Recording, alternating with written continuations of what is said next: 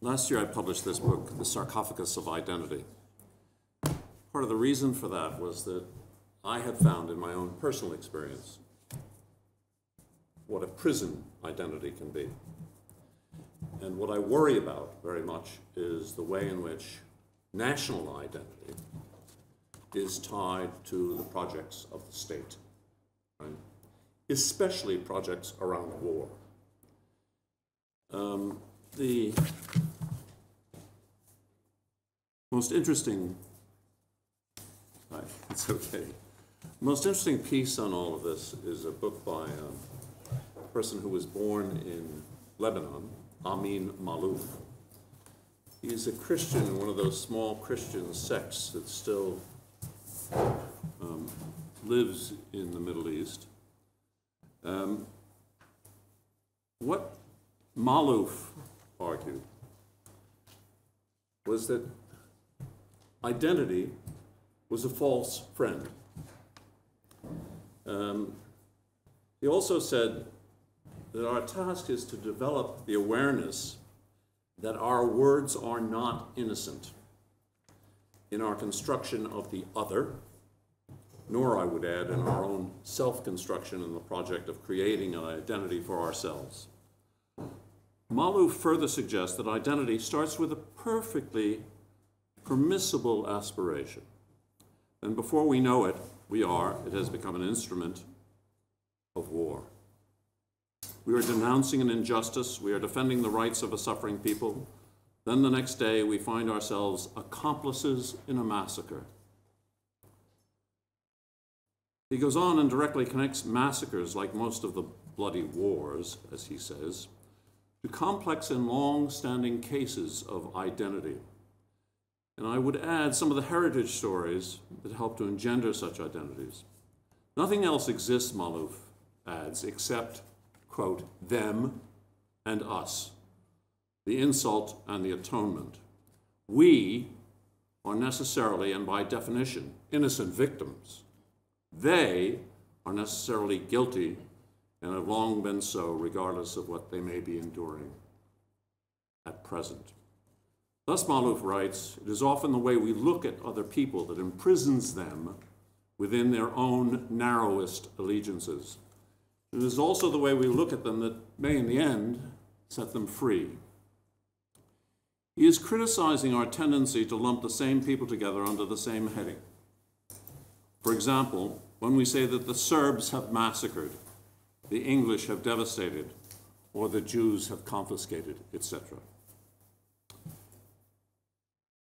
I had the experience of teaching for 5 years at the University of Ulster in that little province called Northern Ireland. I got a real sense of what sectarian identities are like and what can happen as a result.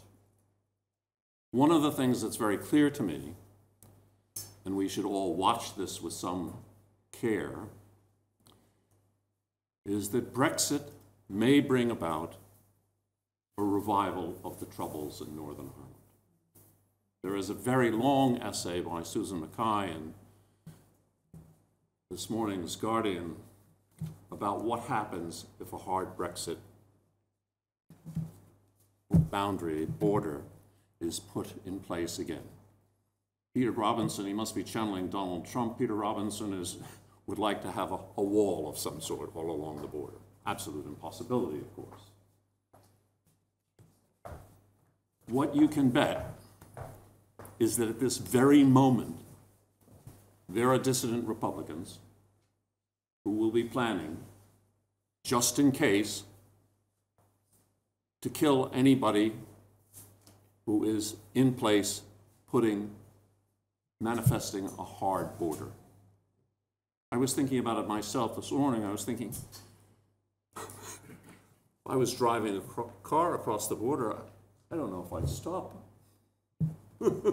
Right? If they tried to make me stop, I'd say, go ahead, shoot me. I wouldn't do it. I can tell you, I'm a peace person. But I can see that some people will do that, and if somebody raises a gun towards them, they'll shoot first. You can bet on it. Those identities are so deeply held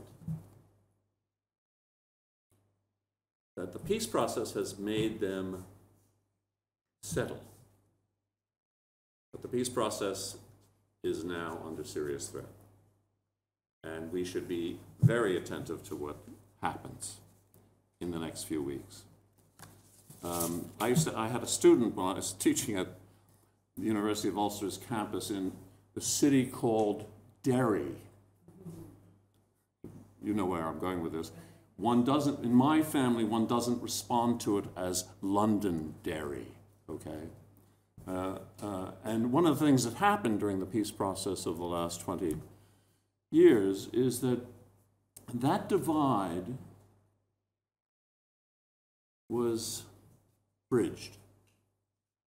And it was bridged not only by the physical peace bridge that was built, but also by the way in which people came to understand that the city really had two histories, two bits of heritage. And so in its winning the UK City of Culture for 2012, the city rebranded itself as Derry, Londonderry. It was very clever. Some Republicans didn't like it in the least. And they're the ones I worry about. When I taught at the University of Ulster, it was very interesting to me. I had one student who was a fierce Republican, and as you would say in those parts, not the sharpest knife in the drawer. He was a bit slow, but he was a vehement Republican. And it was very, I used to ask him, I said, now, Joe, now, we all came out of the Rift Valley, as best we know, in what's now Kenya, about 50, 70,000 years ago, something like that. When did the Irish become Irish? Right? It used to really throw them, right? So, I'm going to, as I said, let me give you another example that worries me a great deal, and that's the American South. The oppression inherent in the categories engendered through language was compellingly apparent to me one evening about 15 years ago, when I met a man who, over the next several hours, told me about his life. He had been born Larry Michael Armstrong on the 30th of July, 1949, in the whites-only section of the Catholic hospital in racially segregated Jackson, Mississippi. Larry's mother was a strawberry blonde named Ann Armstrong, who was the wife of Fred Armstrong, a local cafe owner. The afternoon following his birth, his mother instructed the nurse to fill out the birth certificate, which provided the basic facts of little Larry's identity. On the line for father, Fred Armstrong was written. And although the nurse apparently hesitated somewhat, she wrote white on the line that indicated Larry's race. Larry Armstrong, of course, had neither the choice to accept or reject how he was defined by others, or to question the category scheme that had been imposed on the southern states of the United States, which privileged the fair-skinned and discriminated in horrific ways, including lynching, against those whose skin tone was darker. As Larry would slowly learn, the category by which he would be ultimately defined was nigger. He remembered those times as a small child when the man he thought of as his father would come home, beat his mother, and berate her, shouting, "Take the nigger baby and get out." He also remembered the rock thrown by another boy that hit him above the eye, along with taunts such as, "We don't play with no niggers." When he was 6 years old and preparing, he thought, for first grade at the local primary school, Larry's parents made the fateful decision to send him away from Jackson, Mississippi. A local black woman, Mary Davis, whom Fred Armstrong knew, arranged to have Larry brought up by her childless daughter, Helen Spain, and Helen's husband in Los Angeles. Almost overnight, absent his brother Charlie, his sister Lissy, his mother Anne, and her husband Fred, white Larry Armstrong of Jackson, Mississippi, became black Johnny Spain of Los Angeles, California, an only child in a most profound way. That Johnny Spain would subsequently become a petty thief, then a convicted murderer, and finally, one of the Soledad Six, the prison inmates in California's notorious Soledad prison, whom many considered revolutionaries, should really not be a surprise given the foregoing account. What we should be attentive to, however, is that Johnny Spain ultimately liberated himself from the identities and social worlds that had been imposed upon him. He's lived as a free man now for 30 years in San Francisco. Lovely guy. He told me, by the way, that he and a couple of guys were just holding the man he was convicted of murdering. They were holding him up. He said, I had a gun and these were his exact words, it went off, right? He wasn't intent on killing somebody, right?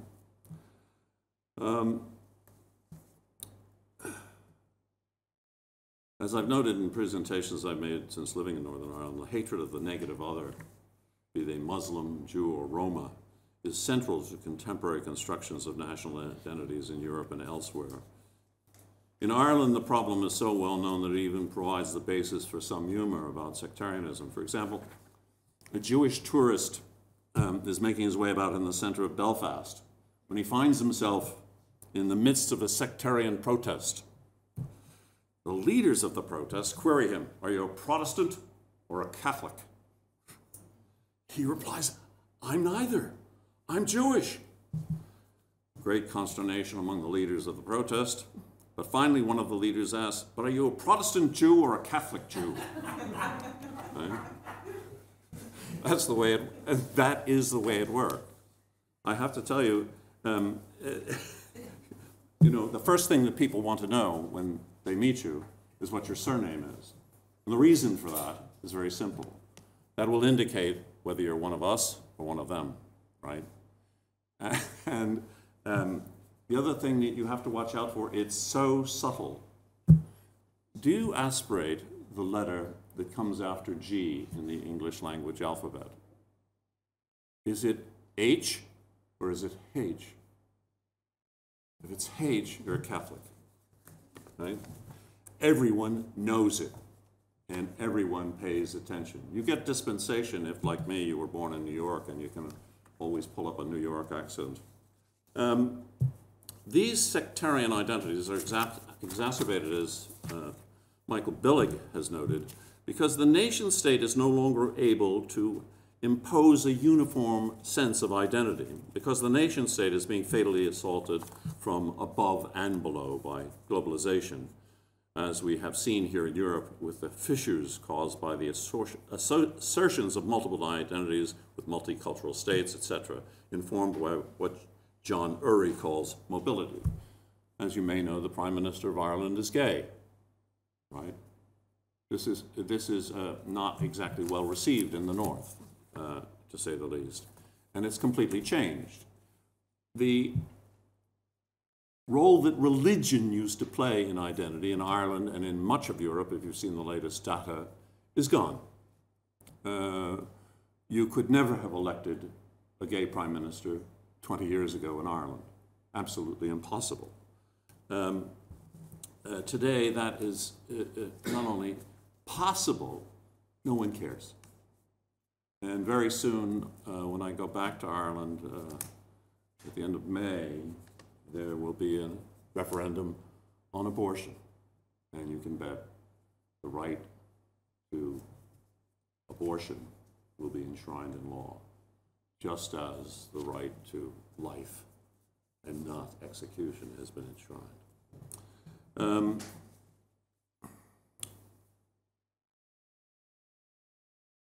One of the things that some scholars have noted is that the nation inevitably functions through the construction and enforcement of what is called, quote, a people, a national identity, which includes or subordinates all those who are different. I knew the code when I was growing up a little boy in New York. When I was 5 years old, I knew who we were, and I knew who they were, and I knew the hierarchy of people. We weren't quite white. And I'll tell you, I was quite surprised about 20 years ago, in one of those periods where you say it's kind of a life transition. I applied for a temporary one-year position at Goldsmith College in London. The British are really good at this, you know. They had an equal employment opportunity form that you had to fill out. Now, it said at the, you know, I would describe myself as, and then in parentheses, check one, okay? The first category was white, whatever that means, and nothing for those of us who get pink in the sun. But the rest of the categories, there were about 13 of them, were all remnants of the British Empire. So you had black Caribbean, black African, it went on, Pakistani, etc., right? The final category was Irish. You know, they made fun of this in the film of Roddy Doyle's novel, The Commitments, that some of you may have seen. If you have, it's a great delight. And as one of the band members says, the Irish are the blacks of Europe. So they must have taken their lead in the British bureaucracy to make sure that the distinction was clear. Not quite white, right? Let me pull out a couple of things that I want to.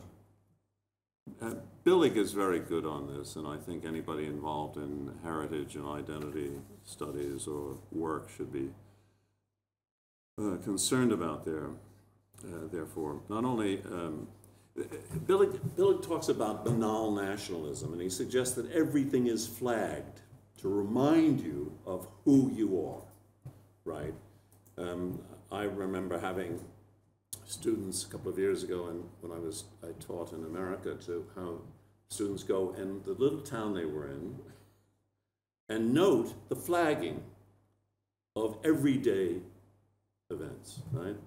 So you could go in this little town to one of the few places you could get pizza, and you got real American pizza, right?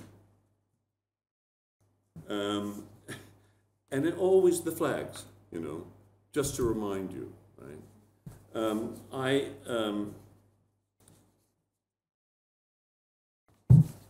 I would say that if you look at the way in which this is played out in terms of identity, you'll recognize why it is so easy to get people engaged in warfare.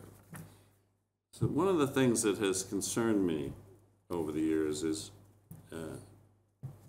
what's the role of heritage then?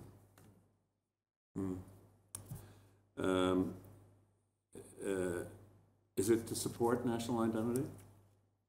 I think it's one of the, anybody working in the field, I think it's one of the things you must be concerned about, right?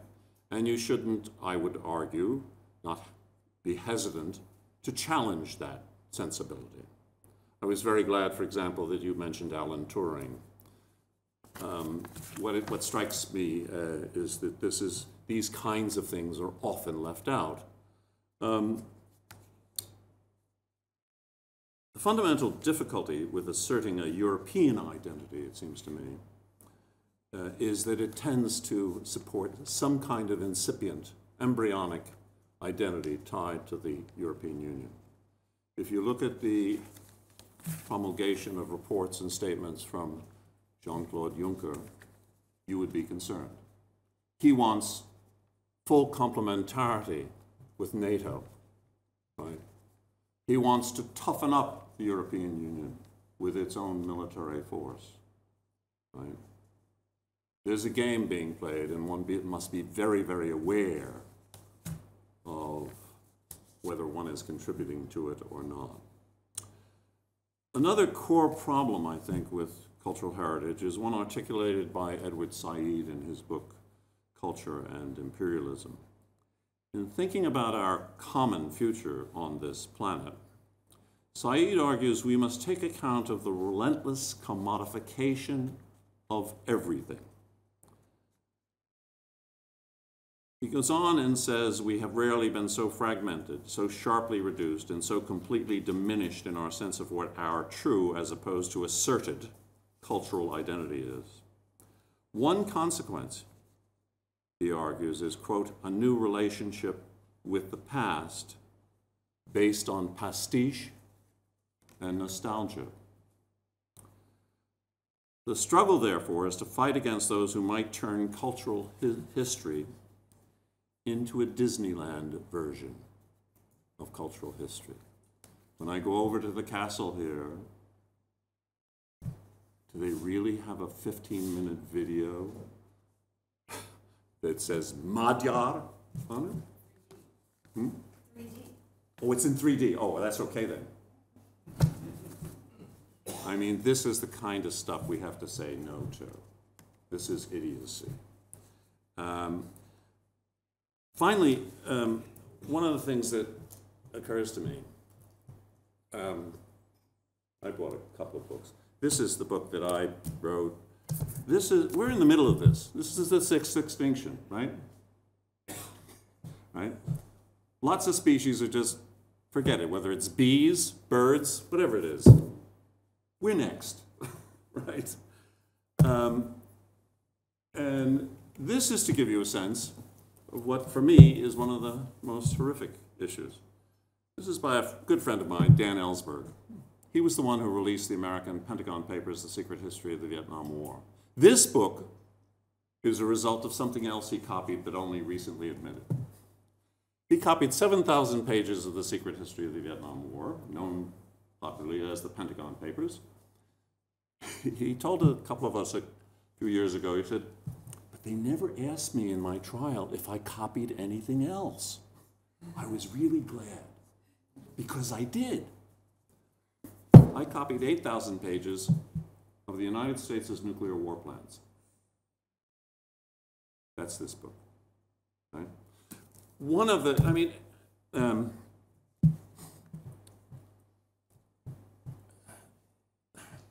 I wonder if cultural heritage shouldn't put stronger emphasis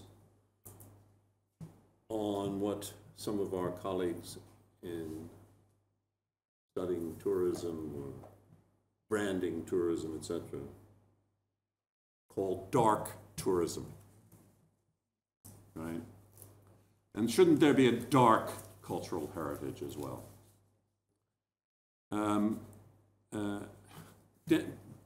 You know, shouldn't you go? You should go to Hiroshima, right? You should see what an atomic bomb can do, right? And the bomb that was dropped on Hiroshima is nothing compared to what they have today.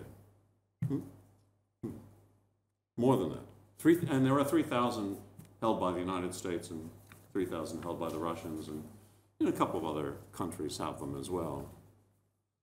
One of the things that Ellsberg talks about, just to give you an example of why we need to look at this, is that at the Trinity drop on July 16, 1945, Enrico Fermi, who was one of the key actors in the development of the bomb and a mathematician of some greatness, Enrico Fermi was taking bets. This is how mad our heritage is.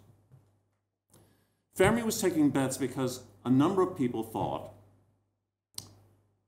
that the heat from the bomb, which had never been experienced before, might ignite the nitrogen in the Earth's atmosphere and turn the Earth into a fireball. Fermi said, only 10% chance. Now, 10% is a lot. And he had said exactly the same thing when he was asked if a controlled nuclear chain reaction could be done several years before. I think we've got to worry. Okay, let me say one other thing. One of the reasons I think that this dark cultural heritage should be attended to is what you're missing here. You need, I think, to see Kreuzstadel. Last night was the 73rd anniversary when local people in the village of Recknitz, 15 kilometers from here, went to the barn where 200 Jews were being held and massacred them all. Why that isn't on your itineraries, I don't know. They'll have you go see the pretty castle at Lockenhaus. Wonderful, beautiful place. You know, the bar's okay. But they won't take you to Kreuzzettel. You might ask them if that you shouldn't follow a different itinerary when you go across the border. This is only 15 kilometers from here, and it's on the way to the wonderful Peace Castle in Fetchline. Thank you. Thank you. Talk to you soon.